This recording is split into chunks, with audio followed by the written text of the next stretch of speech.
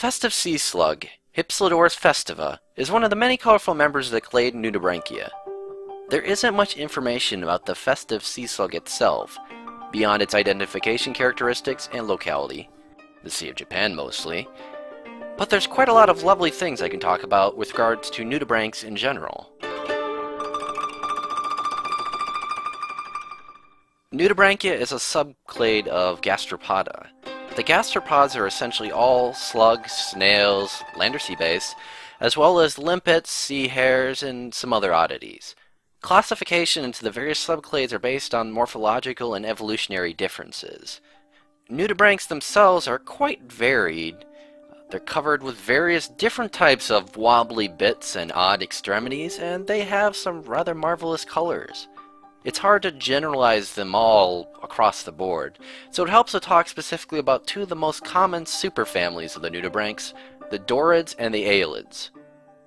The Dorids, including our lovely festive sea slug here, possess external gills, the feathery things in the rear, as well as what are called rhinophores on their head, tentacle-like protuberances. The Aelids are typically covered in their own finger-like appendages, rather a lot of them even, and they have less visible gills. Of course, there's a ton of other variants and lots of variation even within these two families. It ends up, hundreds and hundreds of million years of evolutionary history can make genetic variation go a little crazy with rapid reproducers like the sea slugs. Who knew?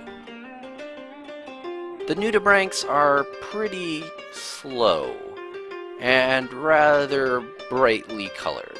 It's easy to spot them. They also have lost their shell through evolution, which would make you think that they're pretty vulnerable to predators. However, their colors actually act to their benefit in a lot of quite strange ways. Many species do have actually some sort of camouflage. Bear in mind that coral reefs are pretty colorful and bright themselves, so the sea slug is pretty at home. The contrasting color patterns of sea slugs also has the benefit that it can make some animals think that they're poisonous, or distasteful.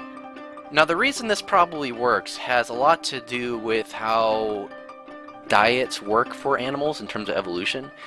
Basically, animals tend to only eat things that are familiar with them. That's what's safe. They have an evolutionary tendency towards things that they're less poisonous to. Now, and the weird colors, the strangeness of sea slugs might actually make it so that no animals try eating them because they're so foreign and alien compared to much of their normal diet that they're not really willing to take the risk. Of course, some sea slugs actually are poisonous, so you have that there too. Now, the way that sea slugs get poisonous is actually quite interesting.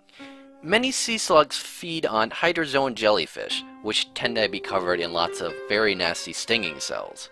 Now, when the sea slugs eat these jellies, the stinging cells are stored in the body walls of the sea slug.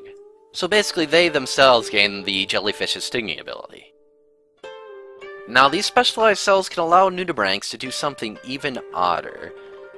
When they feed on plants, it's possible for them to take in the plant's chloroplasts and store them in the same area that they would normally store the stinging cells of the jellies.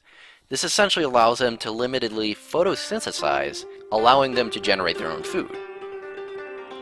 Some also generate toxins by feeding on sea sponges and combining the various toxins of the sponges into a kind of super toxic, evil toxic sea slug poison cocktail. Some also release acidic mucus, which is pretty gross.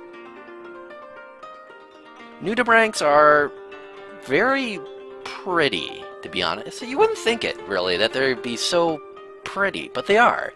And they're very, very chill to watch. Just watch them go. Just watch that slug go. You keep on trucking, festive sea slug. You keep on trucking.